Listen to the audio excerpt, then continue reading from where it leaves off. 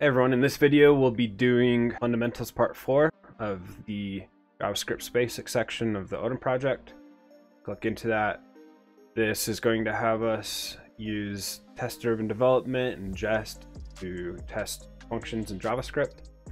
So first what we need to do is set up the files in Jest by carefully following the instructions right here. And what we're going to do is we're going to clone this repo with GitHub. So if you click code right here, you can copy this link and we're going to create our directory. Let's call it JS exercises.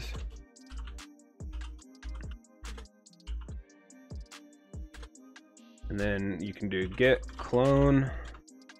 A quick way to paste in a terminal is if you hold Control Shift V. And that will clone this entire repo into this folder that we have here. We'll wait for that to get done. Okay, after that we have to navigate to that folder, so we can do cd, it's going to be JavaScript exercises. If you just type like the first two letters and that's the only folder with those two letters, you can press tab and it will copy the rest of that. Press enter. Now as you can see we have this entire repo here. After we do that, you need to do npm and then /v. I think it's just npm, sorry. /v, I wrote nmp, do npm /v 8.1.2. So I think you have to be like above 6 or something, or maybe it doesn't matter. You just need to make sure you have npm installed on your computer. If you don't, there are instructions on this README right here. Just follow these instructions to make sure you have npm installed. After you do that, just hit npm install. That'll install Jest and allow us to run tests. It'll take a minute to load everything. Cool. After you do that, we're going to look at folders. Let's do hello world first. So let's go into that folder and let's open up code. You could do code period, and now we have this folder opened up. The README is going to tell us exactly what we're supposed to be doing, but the hello world spec.js, this is the test that we're running, and the hello world.js, this is where our code is to write the functions that we want. So in our README, what we're supposed to be doing is we want this function, what the function is supposed to do is return hello world.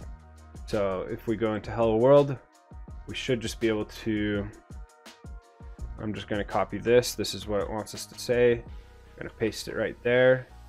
Now if we open up a terminal and run this command, where is it? Run this command, npm test hello world.spec.js. So we have a terminal. I'm going to do Control Shift V,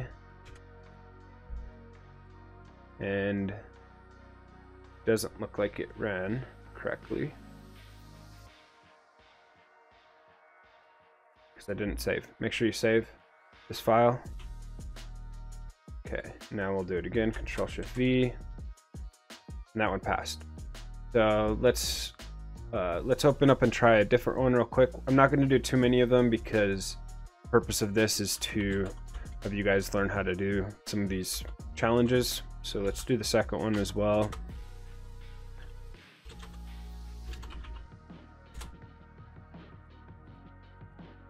Okay, what this one wants us to do is to have a string repeat a certain amount of times. So we need to take in a string and a number. And we can do return string dot repeat num. Now let's look at the code that we need to run, npm test. So let's copy that, open up a new terminal.